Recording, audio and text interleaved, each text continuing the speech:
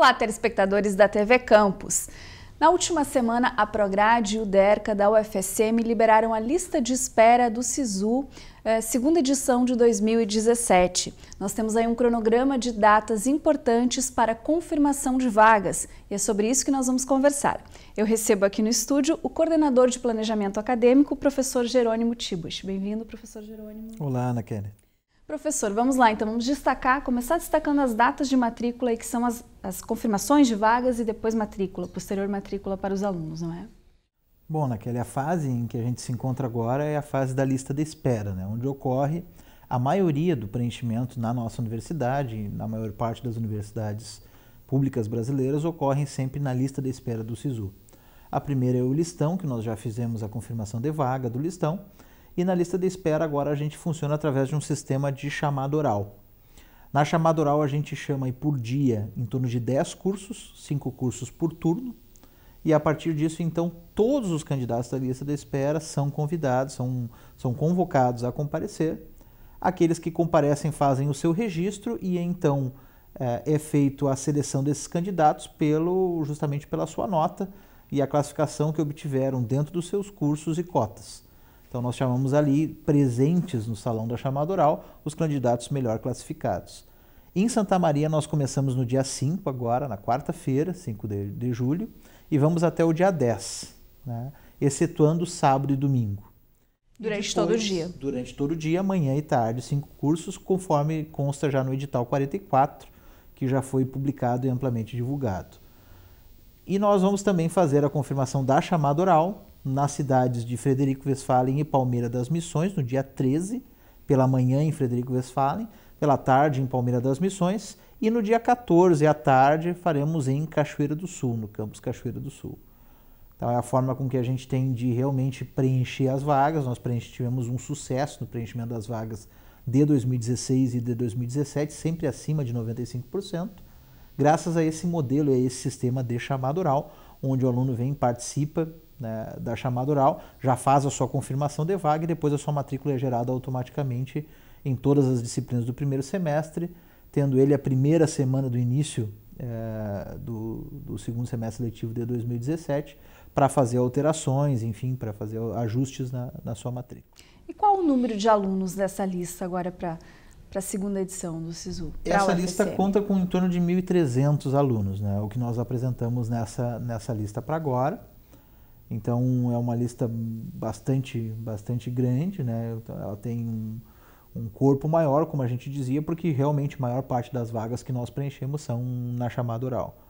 Então nós tivemos que retificar a publicação da lista da chamada de espera. Isso é um fenômeno que aconteceu no Brasil em diversas instituições agora por parte de um erro do Sisu, um equívoco do Sisu, porque quando o Sisu publicou a lista de espera, foi na manhã do dia 23, ele retificou essa sua publicação, né, à noite. Então algumas instituições já baixaram esse arquivo do dia 23 e já lançaram a sua lista de espera e o seu cronograma de lista de espera. Nunca havia acontecido isso, inclusive a gente está através do FNAES, que é o Fórum Nacional de Acesso ao Ensino Superior, e também do COGRAD, que é o Colégio de Pró-Reitores de Graduação, está notificando o Sisu a esse respeito, pedindo esclarecimentos, né, e pedindo realmente soluções para que melhore o nosso processo, né? Então foi um equívoco do Sisu que causou essa necessidade de retificação em algumas instituições brasileiras. Mas nós retificamos então a lista em um prazo máximo menor que 24 horas, né? A gente publicou no dia 28, já retificou em menos de 24 horas. Não houveram problemas a esse respeito, a lista está retificada e aí constam então todos os candidatos da lista de espera. A partir desses candidatos é que nós realizamos a nossa chamada oral da lista de espera do Sisu. Ok, professor. Bom, quem quiser conferir essa lista, ela está disponível no site da UFSM, no site da Prograde. Quais são os caminhos, então, para conferir a lista? Ela está disponível na nossa parte de ingresso. Então, quando a gente abre o site da UFSM, clica ali em ingresso e vai em Sisu, a uma página institucional do Sisu UFSM, e também nos editais publicados pela UFSM. Então, quando você abre a página da UFSM, à direita tem o link editais, selecione editais Prograde, você vai ver a publicação tanto do edital quanto da lista da espera. Então é bastante visível no site, você pode acessar, e o bom da lista é que ela é ampla e democrática, o candidato consegue acessar o seu nome, ver o curso, a cota que está inscrito, e a sua classificação dentro da cota e a sua classificação geral, né, que foi a média obtida pelo Enem do candidato. E neste dia da chamada oral, nós temos aí também a avaliação de documentos, já tem alguma recomendação específica para o candidato ficar atento? Como todo o nosso processo, né, nós temos essa documentação já prevista no edital, nos anexos do edital, para as diversas cotas, né, o que é preciso comprovar para as cotas de autodeclarado PPI, preto pardo indígena, que ele vai preencher a autodeclaração na presença da comissão de verificação de autodeclaração. O candidato que é pessoa com deficiência, ele também vai conversar, ter uma entrevista com a comissão de acessibilidade, de análise de pessoa com deficiência, então ele vai entregar os seus atestados médicos e vai conversar com essa comissão. E também aquele candidato de cota socioeconômica de baixa renda, né, renda menor ou igual a 1,5 salários mínimos per capita, né, da unidade composta através da sua declaração do que é a sua unidade familiar. Existe um rol de documentos bem extenso onde esse acadêmico precisa realmente comprovar a renda do seu grupo familiar. Então isso também está presente no edital. E as documentações gerais que estão presentes no edital relacionadas a certificado de conclusão do curso, histórico escolar, enfim, também estão presentes. A gente pede que o candidato tenha muita atenção à documentação, que esclareça suas dúvidas pelos nossos plantões, ou por e-mail copa.prograde@ufsm.br, ou por telefone, que é o 3220-8187, que é o telefone da Coordenadoria de Planejamento Acadêmico, ou pelo Facebook, que é Confirmação de Vaga, né? Através desse endereço, Confirmação de Vaga UFSM, a gente tem um Facebook aí com quase 4.000 curtidas a página, né? E bastante ativo, né? Muito bem avaliado, né? Essa página, onde realmente a gurizada, os candidatos se comunicam e têm as suas dúvidas sanadas, né? Então a gente dá esses canais e também no momento da confirmação de vaga, a gente disponibiliza servidores da equipe que estão lá também para esclarecer eventuais dúvidas sobre a documentação apresentada, né? A documentação precisa ser apresentada correta. Se o aluno não apresentar corretamente a documentação ou não bater, por exemplo, a renda informada pelo candidato, ele tem um prazo para recurso. Aí um prazo para recurso que é estipulado no edital e que ele precisa realmente apresentar esse recurso dentro do prazo para que possa então reverter a sua situação inicial de indeferimento. O pessoal costuma ter muita dúvida em relação à documentação, são, por exemplo, as cópias originais, né? Preciso levar original, preciso autenticar em cartório, tudo isso está especificado no edital? Tudo isso especificado no edital, né? O original que nós cobramos realmente é o histórico e o certificado de conclusão do ensino médio, né? No restante, o geral, nós trabalhamos com cópias dos documentos, né? Se houver alguma dúvida, a comissão vai solicitar maiores esclarecimentos ou eventualmente a apresentação de um original, se houver realmente dúvida na comissão sobre a avaliação dos documentos. Até para tranquilizar o pessoal, né, que tem esse prazo também para interpor um recurso, de repente está com um documento ali que não está muito bem, né?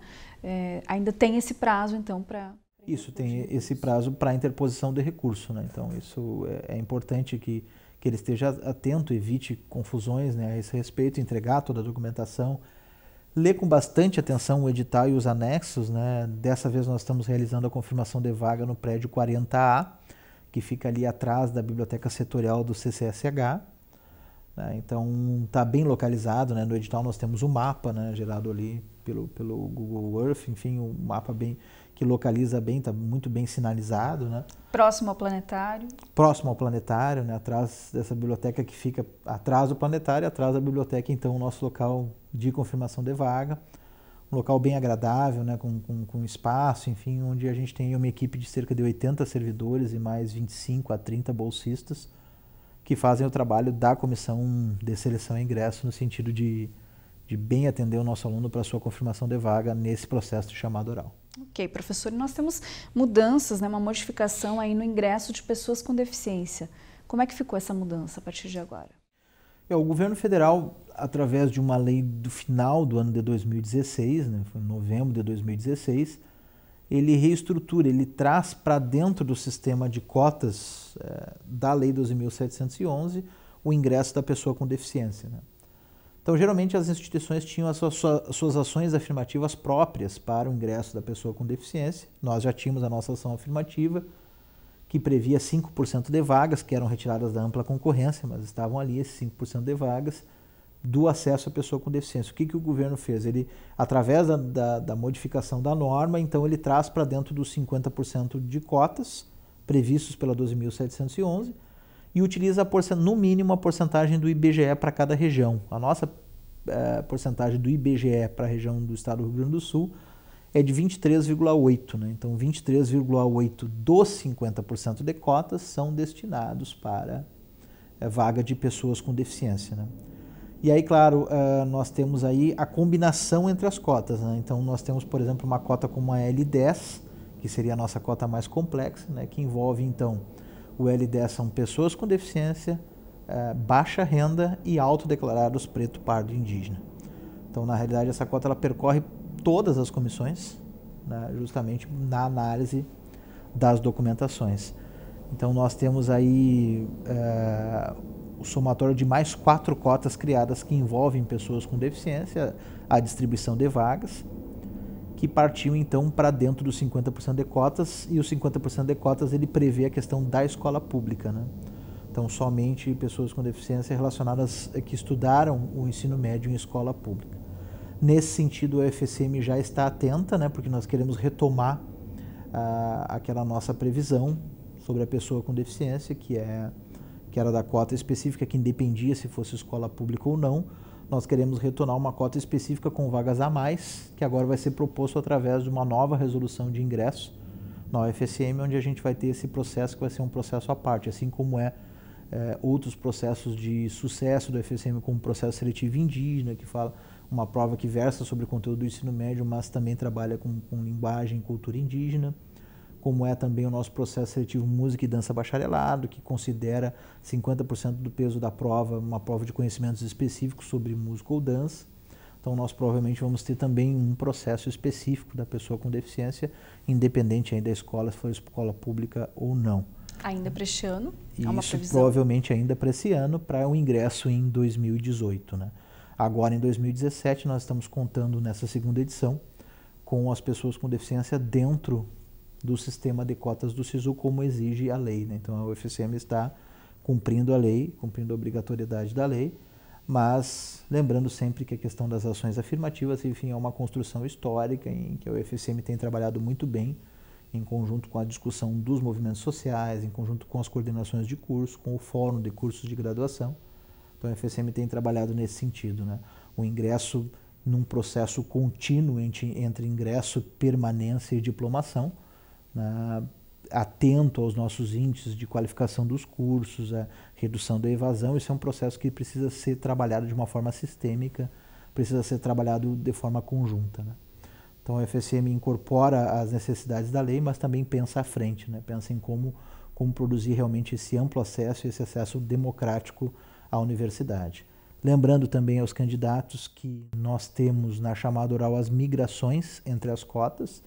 Então, por exemplo, se eu não tenho candidatos para uma determinada cota de pessoa com deficiência, por exemplo, essas vagas vão migrar entre todas as cotas até chegar à ampla concorrência, né? Então, elas vão migrando até... Existe uma ordem de migração que foi repassada para nós pelo MEC e que leva praticamente a mesma racionalidade que nós utilizávamos antes nas migrações, e através desse processo, então, não se perde as vagas, né? Elas vão migrando, né, até chegar à ampla concorrência para que, então, se possa preencher a totalidade das vagas. Ok. Bom, então aguardamos, né, os 1.300 novos alunos aí para a UFSM nesse segundo semestre. Obrigada, então, professor Jerônimo, pela participação aqui no TV Campus Entrevista. Obrigado, Ana Kelly. Bom, lembrando então os candidatos que fiquem atentos às datas do dia 5, 6, 7 e 10 aqui em Santa Maria, portanto, chamada oral, e nos dias 13 em Palmeira das Missões e Frederico Westphalen e no dia 14 em Cachoeira do Sul. Essas são as datas, portanto, do cronograma de chamada oral da UFSM para os próximos dias. Fique atento.